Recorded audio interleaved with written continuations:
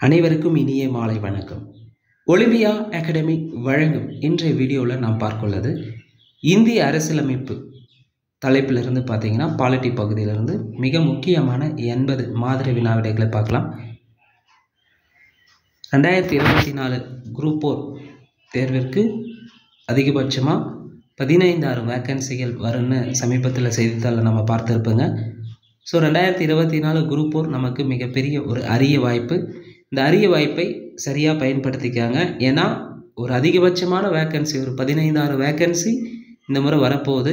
அதற்கடுத்து தான் ஒவ்வொரு ஆண்டும் இவ்வளோ வேக்கன்சி வருமா அப்படின்னா நிச்சயமாக கிடையாது. ஏன்னா ஏற்கனவே 10,000 13,000 வேக்கன்சி ஃபில் ஆகிட்டு இருக்குது தொடர்ந்து 4 குரூப் 4ல். இப்போது இந்த குரூப் 4ல் வந்து 15,000 வேக்கன்சி வரும்போது இதற்கு அடுத்து வர குரூப் 4ல் தொடர்ந்து அப்படி வருமானா வராது. ஏன்னா எல்லாம் போகிறவங்களாம் யங்ஸ்டர்ஸ் போகிறாங்க.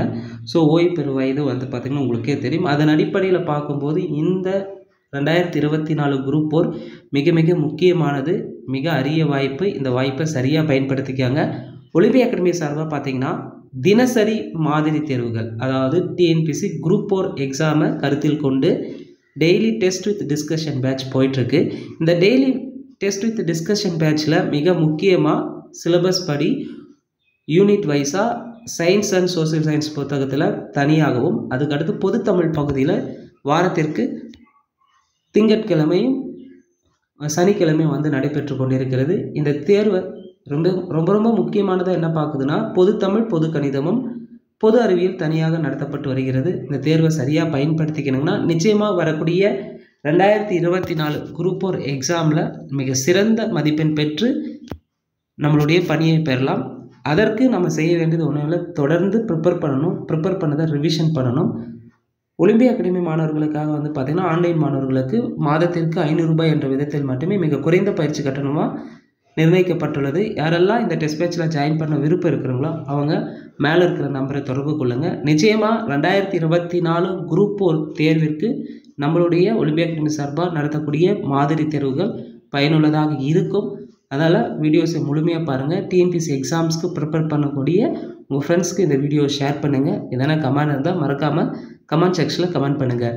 எந்த ஒரு தேர்வாக இருந்தாலும் சரி, நம்முடைய இலக்கு சரியானதாக இருக்க வேண்டும். அந்த இலக்கிற்கு தேவையான உத்திகளை தொடர்ந்து பயிற்சி செய்து கொண்டே இருக்க வேண்டும். அதற்கு மிக மிக முக்கியமானது சிலபஸ் என்னன்னு தெரியணும். சிலபஸ் படி நாம் படிக்கணும். படித்து தான் ரிவிஷன் பண்ணணும். ரிவிஷன் பண்ணதை மறக்காமல் தேர்வு எழுதி பார்க்கணும். இதுதான் வந்து சக்ஸஸ்க்கான ஒரே வழி. அதனால் தொடர்ந்து படிச்சுட்டே இருந்தாங்கன்னா மட்டும் போதாது, அதை மாதிரி தேர்வுகள் எழுத வேண்டும். அப்படி மாதிரி தேர்வுகள் எழுதும்போது தான் நம்மளுடைய குறைகளை சரி செய்ய முடியும். நம்ம டெய்லி படிச்சுட்டே இருப்போங்க. ஆனால் டெஸ்ட் எழுதாமல் எக்ஸாம் நோட்டிஃபிகேஷன் வந்த பிறகு ஒரு 10 டெஸ்ட்டு 5 டெஸ்ட்டு போட்டிங்கன்னா உங்களுடைய மதிப்பெண் வந்து கூடுவதற்கு வாய்ப்பு இருக்கானா இருக்காது. கிட்டத்தட்ட தொடர்ந்து மாதிரி தேர்வுகள், தினசரி மாதிரி தேர்வுகளும் மாதத்திற்கு ஒரு முறை மாதிரி தேர்வும் வந்து நடத்தப்பட்டு வருகிறது ஒலிம்பியா அகாடமி சார்பாக. நிச்சயமாக வரக்கூடிய 2024 குரூப் 4 தேர்வில் மிக சிறந்த இடத்தை பிடிப்பதற்கு ஒலிம்பியா அகாடமி சார்பாக நடத்தக்கூடிய இந்த தினசரி மாதிரி தேர்வுகள் பயனுள்ளதாக இருக்கும். அதை சரியாக பயன்படுத்திக்காங்க. வாங்க வீடியோஸ்குள்ளே போகலாம். முதல் கேள்வி, உலகிலேயே மிக நீளமான எழுதப்பட்ட அரசியலமைப்பை உருவாக்கியுள்ள நாடு எது? இந்தியா. ஒழுங்குமுறை சட்டம் உருவாக்கப்பட்ட ஆண்டு 1773.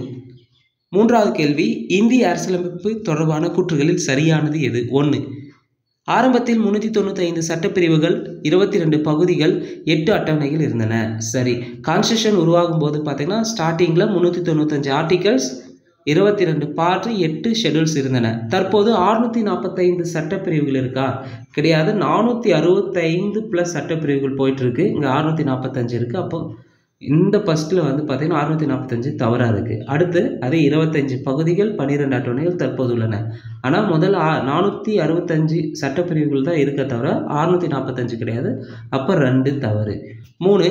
இந்திய அரசியலமைப்பின் தந்தை என்று அழைக்கப்படுவோர் டாக்டர் B.R. அம்பேத்கர். சரி. 4. இந்திய அரசியலமைப்பிற்கு முகப்புரையை தந்தவர் ஜவஹர்லால் நேரு. அப்போது கேள்வி என்னன்னா, இந்திய அரசியலமைப்பு தொடர்பான கூற்றுகள் சரியானது எதுனா 1, 3, 4 சரி. 4வது கேள்வி, வணிக குழுவின் விவகாரங்களை விசாரிக்க தேர்வுக்குழுவை நியமித்தவர் யார்? வணிக குழுவின் விவகாரங்களை விசாரிக்க தேர்வுக்குழுவை நியமித்தவர் நார்த் பிரபு. கேள்வி 5, இந்தியாவின் முதல் கவர்னர் ஜெனரல் யார்? இந்தியாவின் முதல் கவர்னர் ஜெனரல் வாரன் ஹேஸ்டிங்ஸ். ஒழுங்குமுறை சட்டம் 1773 படி முதல் உச்ச நீதிமன்றம் எங்கு நிறுவப்பட்டது? முதல் உச்ச நீதிமன்றம் கல்கத்தாவில் 1774 நிறுவப்பட்டது. முதல் உச்ச நீதிமன்ற தலைமை நீதிபதி சர் எலிசா எம்பே. கேள்வி 7. அரசியல் விவகாரங்களை கவனிப்பதற்காக 6 உறுப்பினர்கள் கொண்ட கட்டுப்பாட்டு வாரியம் எந்த சட்டத்தின்படி அமைக்கப்பட்டது? 6 உறுப்பினர்களை கொண்ட கட்டுப்பாட்டு வாரியம் பிட் இந்திய சட்டம் 1784 படி அமைக்கப்பட்டது. கேள்வி 8. கல்விக்கு 1 லட்சம் ரூபாய் நிதி எந்த பட்டய சட்டத்தின் வாயிலாக ஒதுக்கப்பட்டது? கல்விக்கு பார்த்தீங்கன்னா 1 லட்சம் ரூபாய் நிதி வந்து பார்த்தீங்கன்னா முதல் பட்டய சட்டம் 1813 வாயிலாக வழங்கப்பட்டது. கேள்வி 9. இந்தியாவின் முதல் வைசிராய் யார்? இந்தியாவின் முதல் வைசிராய் கானிங் பிரபு. இந்தியாவின் முதல் வைசிராய்னு சொல்லலாம், இந்தியாவின் முதல் அரசு பிரதிநிதினு சொல்லலாம். கேள்வி 10. கவுன்சில் உறுப்பினர்கள் வரவு செலவு அறிக்கை பற்றி விவாதம் நடத்தவும் பொதுமக்கள் நலன் கருதி வினாக்கள் எழுப்பவும் எந்த சட்டத்தின் வாயிலாக அனுமதிக்கப்பட்டனர்? கவுன்சில் உறுப்பினர்கள் வரவு செலவு அறிக்கை பற்றி விவாதம் நடத்தவும் பொதுமக்கள் நலன் கருதி வினாக்கள் எழுப்பவும் எந்த சட்டத்தின் வாயிலாக அனுமதிக்கப்பட்டனர்? இந்திய கவுன்சில் சட்டம் 1892. கேள்வி 11. மாகாணங்களில் இரட்டை ஆட்சி முறையை அறிமுகம் செய்த சட்டம். மாகாணங்களில் இரட்டை ஆட்சி முறையை அறிமுகம் செய்த சட்டம் இந்திய அரசாங்க சட்டம் 1919. கேள்வி 12. பிரிட்டிஷ் இந்தியாவில் முதல் பொது தேர்தல் நடைபெற்ற ஆண்டு. பிரிட்டிஷ் இந்தியாவில் முதல் பொது தேர்தல் நடைபெற்ற ஆண்டு 1920. கேள்வி 13. அரசு பணியாளர் தேர்வு வாரியம் உருவாக்கப்பட்ட ஆண்டு. அரசு பணியாளர் தேர்வு வாரியம் உருவாக்கப்பட்ட ஆண்டு 1924. அதே 1926 பார்த்தீங்கன்னா இந்து அறநிலை சட்டம் 1926 இயற்றப்பட்டது. கேள்வி 14. மாகாணங்களில் இரட்டை ஆட்சி முறை ஒழிக்கப்பட்டு மாகாண சுயாட்சியை அறிமுகம் செய்த சட்டம் எது? மாகாணங்களில் இரட்டை ஆட்சி முறை ஒழிக்கப்பட்டு மாகாண சுயாட்சியை அறிமுகம் செய்த சட்டம் இந்திய அரசு சட்டம் 1935. கூட்டாட்சி நீதிமன்றம் அமைக்கப்பட்ட ஆண்டு கூட்டாட்சி நீதிமன்றம் 1937 அமைக்கப்பட்டது. கேள்வி 16. இந்தியர்களுக்கு அரசியல் சட்டம் உருவாக்க வேண்டும் என்று கூறியவர் MN ராய். கேள்வி 17. கேபினெட் தூதுக்குழுவின் தலைவர், கேபினெட் தூதுக்குழு அல்லது அமைச்சரவை தூதுக்குழுவின் தலைவர் யாருன்னா பெத்திக் கிளாரன்ஸ். இதில் 3 பேர் உறுப்பினர்களுக்காக sir Stafford creeps, AV Alexander, Pethick Clarence இருப்பாங்க. இந்த 3 பேரில் வந்து பெத்திக் கிளாரன்ஸ் தான் தலைவராக இருந்தார். கேள்வி 18.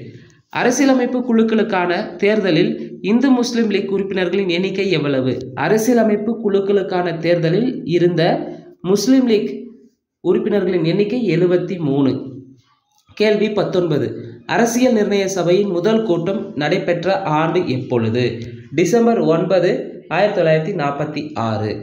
முதல் கூட்டம் பார்த்தீங்கன்னா டிசம்பர் 9ஆம் தேதி நடந்திருக்கும். 2வது கூட்டம் டிசம்பர் 11ஆம் தேதி நடந்திருக்கும். 3வது கூட்டம் டிசம்பர் 13ஆம் தேதி நடைபெற்றது. 20வது கேள்வி. ஜவஹர்லால் நேருவின் தலைமையில் இடைக்கால அரசாங்கம் அமைக்கப்பட்ட ஆண்டு எப்பொழுது? ஜவஹர்லால் நேருவின் தலைமையில் இடைக்கால அரசாங்கம் அமைக்கப்பட்ட ஆண்டு 1946 செப்டம்பர் 2ஆம் தேதி. கேள்வி 21. சாதி அடிப்படையிலான பிரதிநிதித்துவ முறையும் இஸ்லாமியருக்கு தனி தொகுதி முறையும் அறிமுகம் செய்த சட்டம் எது? சாதி அடிப்படையிலான பிரதிநிதித்துவ முறையும் இஸ்லாமியருக்கு தனி தொகுதி முறையும் அறிமுகம் செய்த சட்டம் மிண்டோ மார்லி சீர்திருத்த சட்டம் 1909. கேள்வி 22. பின்வரும் கூற்றுகளில் சரியானது எது? 1. அரசியலமைப்பு குழுவில் இருந்த மொத்த உறுப்பினர்கள் எண்ணிக்கை 389. அரசியலமைப்பு குழுவில் இருந்த மொத்த உறுப்பினர் எண்ணிக்கை 389. சரி.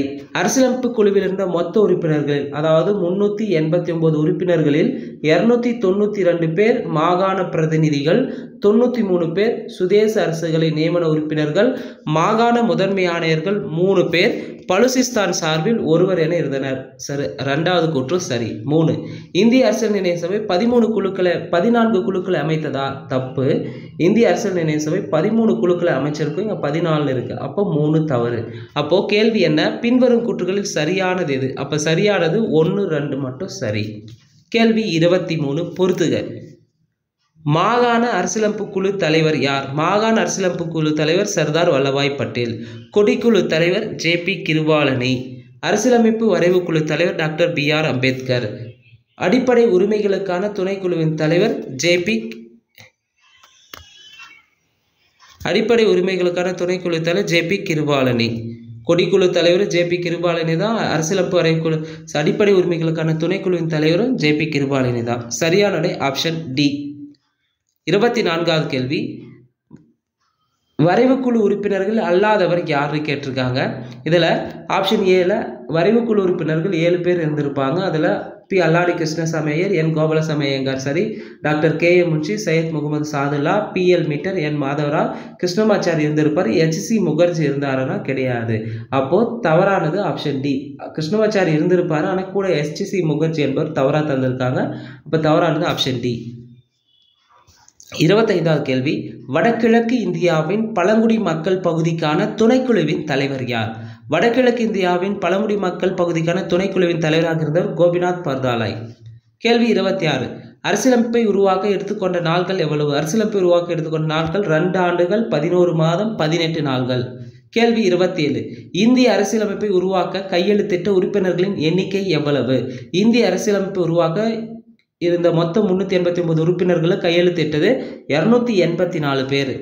அடிப்படை உரிமைகள் மற்றும் சிறுபான்மையர் குழு தலைவர் யார்? அடிப்படை உரிமைகள் மற்றும் சிறுபான்மையர் குழு தலைவராக இருந்தவர் சர்தார் வல்லபாய் பட்டேல்.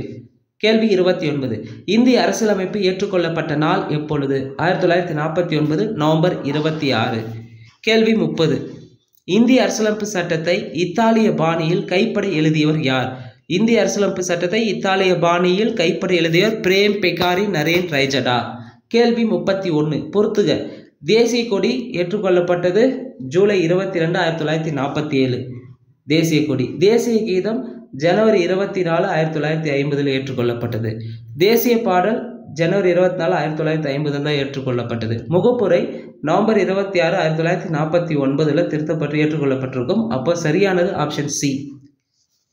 32வது கேள்வி, இந்திய அரசியலமைப்பு மூலங்கள் எத்தனை நாடுகளிலிருந்து எடுக்கப்பட்டது? இந்திய அரசியலமைப்பு சோர்சஸ் பார்த்தீங்கன்னா 60 நாடுகளிலிருந்து 64 லட்சம் ரூபாய் செலவு செய்து எடுத்திருப்பாங்க. 33வது கேள்வி, பொறுத்துக. அடிப்படை உரிமைகள் எந்த நாட்டிலேருந்து எடுத்தாங்கன்னா அடிப்படை உரிமைகள் அமெரிக்காவிலேருந்து எடுத்தாங்க. அடிப்படை கடமைகள் ரஷ்யாவிலேருந்து எடுத்தாங்க. ஒற்றை குடியுரிமை இங்கிலாந்திலிருந்து எடுத்தாங்க. அரசுக்கு வழிகாட்டு நெறிமுறை கோட்பாடுகள் வந்து அயர்லாந்திலிருந்து எடுத்தாங்க. இப்போ சரியான விடை ஆப்ஷன் சி. 34வது கேள்வி, ஜவஹர்லால் நேரு அரசியல் நிர்ணய சபையின் குறிக்கோள்கள் பற்றிய தீர்மானம் முன்மொழியப்பட்ட நாள்? ஜவஹர்லால் நேரு அரசியல் நிர்ணய சபையின் குறிக்கோள்கள் பற்றிய தீர்மானம் முன்மொழியப்பட்ட நாள் டிசம்பர் 13, 1946. இந்திய அரசியலமைப்பின் முகப்புரையை இந்திய அரசியல் அமைப்பின் ஆன்மா என்று கூறியவர் யார்? இந்திய அரசியலமைப்பின் முகப்புரையை இந்திய அரசியலமைப்பின் ஆன்மா என்று கூறியவர் தாகூர்தாஸ் பார்கவா. முகப்புரை இதுவரை எத்தனை முறை திருத்தப்பட்டுள்ளது? முகப்புரை இதுவரை ஒரே ஒரு முறை திருத்திருப்பாங்க. கேள்வி 37, வாக்களிக்கும் வயது 21 18 குறைக்க வழிவகை செய்த சட்ட திருத்தம் எது? வாக்களிக்கும் வயது பார்த்தீங்கன்னா 21 18 குறைத்த சட்ட திருத்தம் 61வது சட்ட திருத்தம். 61வது சட்ட திருத்தம் 1988. கேள்வி 38, பொறுத்துக. சமத்துவ உரிமை பற்றி குறிப்பிடும் சட்ட விதிகள். சமத்துவ உரிமைனா 14 to 18, ஆர்டிகல் 14 to 18. சுதந்திர உரிமை வந்து ஆர்டிகல் 19 to 22. சுரண்டலுக்கு எதிரான பாதுகாப்பு உரிமை 23 to 24. பண்பாடு மற்றும் கல்வி உரிமை 29 to 30. சரியான விடை ஆப்ஷன் டி. கேள்வி 39, அடிப்படை கடமைகள் எந்த பகுதியில் உள்ளது? அடிப்படை கடமைகள் வந்து பகுதி 4A உள்ளது. 40வது கேள்வி, தேசிய நெருக்கடியை குறிப்பிடும் சட்ட விதி ஆர்டிகல் 352. அதே மாநில நெருக்கடினா ஆர்டிகல் 356 வரும். நிதி நெருக்கடினா ஆர்டிகல் 360 வரும். மணிபில் வந்து பார்த்தீங்கன்னா 110. 41வது கேள்வி, அரசியலமைப்புக்கு உட்பட்டு நிவாரணம் தேடும் உரிமை பற்றி குறிப்பிடும் விதி எது? சட்டப்பிரிவு 32. தற்போது அடிப்படை கடமைகள் எத்தனை உள்ளன? அடிப்படை கடமைகள் 11 உள்ளன. குடியுரிமை சட்டம் இயற்றப்பட்ட ஆண்டு 1955. தற்போது குடியுரிமை சட்டம் எத்தனை முறை திருத்தப்பட்டனா 8 முறை திருத்தப்பட்டுள்ளது. குடியுரிமை சட்டம் இயற்றப்பட்ட ஆண்டு 1955. அடிப்படை உரிமைகள் எந்த பகுதியில் உள்ளது? அடிப்படை உரிமைகள் பகுதி 3 உள்ளது. 45வது கேள்வி, முகப்புரையில் சமதர்மம், மதச்சார்பற்ற, ஒருமைப்பாடு என்ற வார்த்தைகள் எந்த சட்ட திருத்தத்தின் வாயிலாக சேர்க்கப்பட்டது? முகப்புரை ஒரே ஒரு முறை திருத்திருப்பாங்க. 42வது சட்ட திருத்தம் 1976 திருத்திருப்பாங்க. அதில் 3 வார்த்தைகள் சேர்த்திருப்பாங்க. சமதர்மம், மதச்சார்பற்ற, ஒருமைப்பாடு. 46வது கேள்வி, சட்ட திருத்த முறை எந்த நாட்டின் அரசியலமைப்பிலிருந்து எடுக்கப்பட்டது? தென்னாப்பிரிக்கா. 47, இந்திய அரசியலமைப்பின் வரைவு குழு தலைவர் டாக்டர் B.R. அம்பேத்கர். 48, அரசியல் நிர்ணய சபையில் கலந்து கொள்ளாத அரசியல் தலைவர்கள் யார்? காந்தியும் முகமது அலி ஜின்னாவும் தான் கலந்து கொள்ள மாட்டாங்க. 49, அரசியல் நிர்ணய சபையின் தற்காலிக தலைவராக தேர்வு செய்யப்பட்டவர் யார்? அரசியல் நிர்ணய சபையின் தற்காலிக தலைவராக தேர்வு செய்யப்பட்ட சச்சிதானந்தா சின்ஹா. கேள்வி 50. கூட்டாட்சி நீதிமன்றத்தில் இருந்த நீதிபதியின் மொத்த எண்ணிக்கை. கூட்டாட்சி நீதிமன்றம் 1937 அமைச்சிருப்பாங்க. அப்போ இருந்த நீதிபதியின் எண்ணிக்கை 1+6. ஒரு தலைமை நீதிமன்றம் 6 துணை நீதிபதிகள், மொத்தம் 7 நீதிபதிகள் இருந்தாங்க. 51வது கேள்வி. அரசியல் நிர்ணய சபையின் முன்வைக்கப்பட்ட திருத்தங்களின் எண்ணிக்கை எவ்வளவு? அரசியல் நிர்ணய சபையில் முன்வைக்கப்பட்ட திருத்தங்களின் எண்ணிக்கை 2473. 52வது கேள்வி. முதல் உச்சநீதிமன்ற தலைமை நீதிபதி யார்? முதல் உச்சநீதிமன்ற தலைமை நீதிபதி சர் எலிசா இம்பே. 53வது கேள்வி. இந்தியாவின் முதல் தலைமை ஆளுநர் யார்? இந்தியாவின் முதல் தலைமை ஆளுநர் வில்லியம் பென்டிங் பிரபு. 54வது கேள்வி. சார்லஸ் வுட் கல்வி சாசனம் வெளியிடப்பட்ட ஆண்டு. இந்தியாவின் மகா கல்வி சாசனம் என்று அழைக்கப்படுது சார்லஸ் வுட் கல்வி சாசனம் தான் 1854. 55வது கேள்வி. இந்தியாவின் முதல் அரச பிரதிநிதி வைஸ்ராய் இருந்தவர் யார்? கானிங் பிரபு. சட்ட உறுப்பினராக நியமிக்கப்பட்ட முதல் இந்தியர் சத்யேந்திர பிரசாத் சின்ஹா. சட்ட உறுப்பினராக நியமிக்கப்பட்ட முதல் இந்தியர் யாரு? சத்யேந்திர பிரசாத் சின்ஹா. 57வது கேள்வி. மெட்ராஸ், பம்பாய், வங்காளம் ஆகிய மாநிலங்கள் உயர்நீதிமன்றம் அமைக்கப்பட்ட ஆண்டு. உயர்நீதிமன்ற சட்டம் 1861 படி மெட்ராஸ், பம்பாய், வங்காளத்தில் உயர்நீதிமன்றம் அமைக்கப்பட்ட ஆண்டு 1862.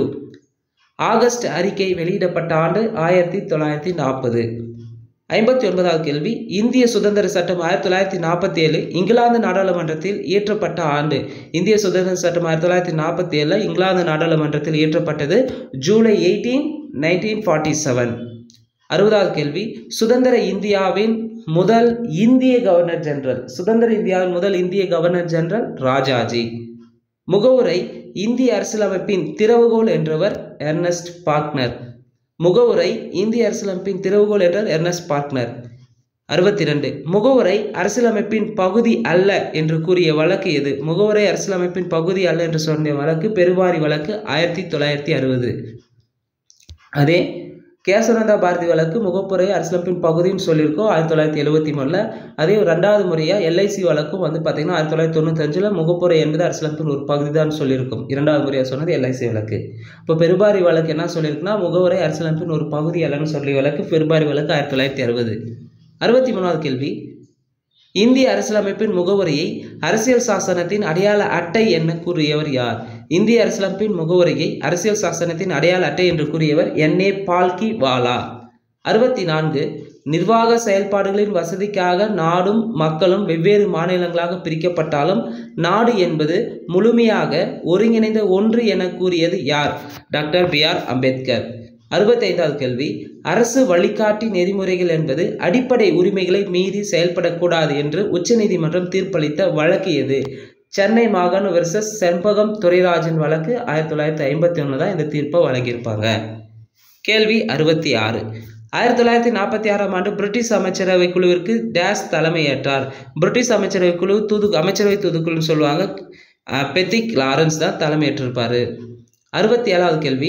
முதலில் நாம் இந்தியர்கள், அதற்கு பிறகுதான் இந்துக்கள் அல்லது அதற்கு பிறகுதான் முகமதியர்கள் என்று ஒரு சிலர் கூறுவது என்னால் ஏற்க முடியவில்லை. எனக்கு இதில் திருப்தியும் இல்லை. எல்லோருமே முதலில் இந்தியர்கள் மற்றும் இறுதி வரை இந்தியர்களே. இந்தியர்களை தவிர வேறொன்றுமில்லை என்றிருக்க நான் விரும்புகிறேன் என்று கூறியவர் B.R. அம்பேத்கர். 68வது கேள்வி. பின்வரும் கூற்றுகளில் சரியானது எது? சட்டத்தின் முன் அனைவரும் சமம் என்கிறது ஆர்டிகல் 14. சரி. மதம், இனம், சாதி, பாலினம் மற்றும் பிறப்பிடம் இவற்றின் அடிப்படையில் பாகுபடுத்துவதை தடை செய்தல் ஆர்டிகல் 15. சரி. பொது வேலை வாய்ப்புகளில் சம வாய்ப்பளித்தலை பற்றி குறிப்பிடும் சட்ட விதி ஆர்டிகல் 16. சரி. தீண்டாமை ஒழித்தல் ஆர்டிகல் 17 குறிப்பிடுகிறது. இராணுவ மற்றும் கல்விசார் பட்டங்களை தவிர மற்ற பட்டங்களை நீக்குதல் ஆர்டிகல் 18. ஸோ 68வது கேள்விக்கு அனைத்துமே சரி. 69வது கேள்வி. பின்வரும் கூற்றுகளில் தவறானது எது? 4 ஆப்ஷனும் பார்க்கலாம். கட்டாய வேலை, கொத்தடிமை முறை மற்றும் மனித தன்மையற்ற வியாபாரத்தை தடுத்தலை பற்றி குறிப்பிடுவது ஆர்டிகல் 23. சரி. தொழிற்சாலைகள் மற்றும் ஆபத்தான இடங்களில் குழந்தை தொழிலாளர் முறையை தடுத்தலை பற்றி குறிப்பிடுவது ஆர்டிகல் 24. சரி. சிறுபான்மையினரின் எழுத்து, மொழி மற்றும் கலாச்சார பாதுகாப்பை சொல்வது ஆர்டிகல் 30. ஆனால் 29 வரும். அப்போ சி ஆப்ஷன் தப்பு. நம்ம கேள்வி என்ன, பின்வரும் கூற்றில் தவறானது எது? Option C. அதே டி ஆப்ஷன் பாருங்க. குற்றஞ்சாட்டப்பட்ட நபர்களுக்கான உரிமை மற்றும் தண்டனையிலிருந்து பாதுகாப்பு பெறும் உரிமை பற்றி குறிப்பிடுவது ஆர்டிக்கல் 20. அதுவும் சரி. 70வது கேள்வி, தற்போது சொத்துரிமை எந்த பகுதியில் வைக்கப்பட்டுள்ளது? தற்போது சொத்துரிமை பார்த்தீங்கன்னா பகுதி 12இல் வைக்கப்பட்டுள்ளது. அதாவது சொத்துரிமை அடிப்படை உரிமைகள் ஒன்றாக இருந்தது. இது வந்து திருத்தி 44வது சட்ட திருத்தம் 1978 படி திருத்தப்பட்டு தற்போது பகுதி 12ல் ஆர்டிக்கல் 300A படி வச்சிருப்பாங்க. 71வது கேள்வி, பின்வரும் கூற்றுகளில் சரியானது எது? இதில் 4 ஆப்ஷனும் வந்து தவறு மாற்றி தந்திருப்பாங்க, ஒன்று மட்டும் சரியாக இருக்குது. அப்போ சரியானது, எந்த ஒரு மதத்தையும் பரப்புவதற்கான வரியை பற்றி வரி விலக்கு வழங்குவதை சொல்வது ஆர்டிக்கல் 27 மட்டும்தான் சரி. மற்ற 3 ஆப்ஷனும் தப்பாக தந்திருக்காங்க. 72வது கேள்வி, தனிப்பட்டவரின் அடிப்படை உரிமைகள் பாதிக்கப்படும் போது நீதிமன்றத்தை அணுகி உரிமையை பெறுதல் பற்றி குறிப்பிடும் சட்ட விதி என்ன?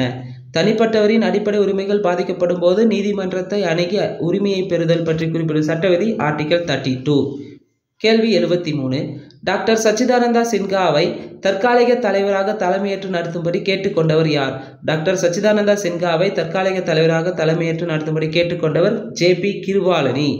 கேள்வி 74, ஒரு வலுவான மத்திய அரசுடன் கூடிய கூட்டாட்சி எந்த நாட்டிலிருந்து எடுக்கப்பட்டது? ஒரு வலுவான மத்திய அரசுடன் கூடிய கூட்டாட்சி கனடா நாட்டிலிருந்து எடுக்கப்பட்டது. கேள்வி 75, இந்திய அரசமைப்பு உறுப்பு ஆர்டிக்கல் 21A எந்த சட்ட திருத்தத்தின் மூலம் சேர்க்கப்பட்டது? இந்திய அரசமைப்பு உறுப்பு ஆர்டிக்கல் 21A வந்து பார்த்தீங்கன்னா 86வது சட்ட திருத்தம் 2002 படி சேர்க்கப்பட்டது. கேள்வி 76, சிறார் இலவச கட்டாய கல்வி சட்டம் இயற்றப்பட்ட ஆண்டு, அதாவது RTE right to education act இயற்றப்பட்டது 2009. அதே நடைமுறைக்கு வந்தது 2010 ஏப்ரல் 1ஆம் தேதி RTE வந்து நடைமுறைக்கு வந்திருக்கும். 77வது கேள்வி, எந்த நாட்டு அரசியலமைப்புடன் இந்திய அரசியலமைப்பின் முகவரை பெரும்பகுதி ஒத்துள்ளது? அமெரிக்க அரசியலமைப்பின் முகப்புரையோடு பெரும்பகுதி ஒத்துள்ளது. சரியான ஆப்ஷன் பி. 78வது கேள்வி, ஒருவரது உயிரோ உடல்சார் உரிமையோ சட்டம் விதித்தமைத்துள்ள நெறிமுறைப்படி அன்றி வேறு எவ்வகையிலும் பறிக்கப்படுதல் ஆகாது இங்கனம் கூறும் இந்திய அரசமைப்பு விதி எது? ஆர்டிக்கல் 21. கேள்வி 79, இந்தியாவில் முதன்முறையாக தனி வாக்காளர் முறை சட்டம் கொண்டு வரப்பட்ட ஆண்டு சட்டம் எது? இந்தியாவில் முதன்முறையாக தனி வாக்காளர் முறை சட்டம் வந்து எதன் மூலம் கொண்டு வந்தாங்கன்னா 1909 ஆண்டு சட்டம். 80வது கேள்வி, எது மாநிலத்தின் இன்றியமையாத பண்பாகும்? எது மாநிலத்தின் இன்றியமையாத பண்புன்னு பார்த்தீங்கன்னா இறையாண்மை தான். ஸோ இந்த 80 வினாக்களும் வந்து பார்த்தீங்கன்னா பாலிட்டி பகுதியில் நிச்சயமாக உங்களுக்கு பயனுள்ளதாக இருந்திருக்கும். ஸோ இந்த வீடியோ உங்களுக்கு பிடிச்சிருந்தால் லைக் பண்ணுங்கள், கமெண்ட் பண்ணுங்கள். மறக்காமல் TNPSC எக்ஸாம்ஸ்க்கு ப்ரிப்பேர் பண்ணுற உங்கள் ஃப்ரெண்ட்ஸ்க்கு ஷேர் பண்ணுங்கள். நன்றி, வணக்கம்.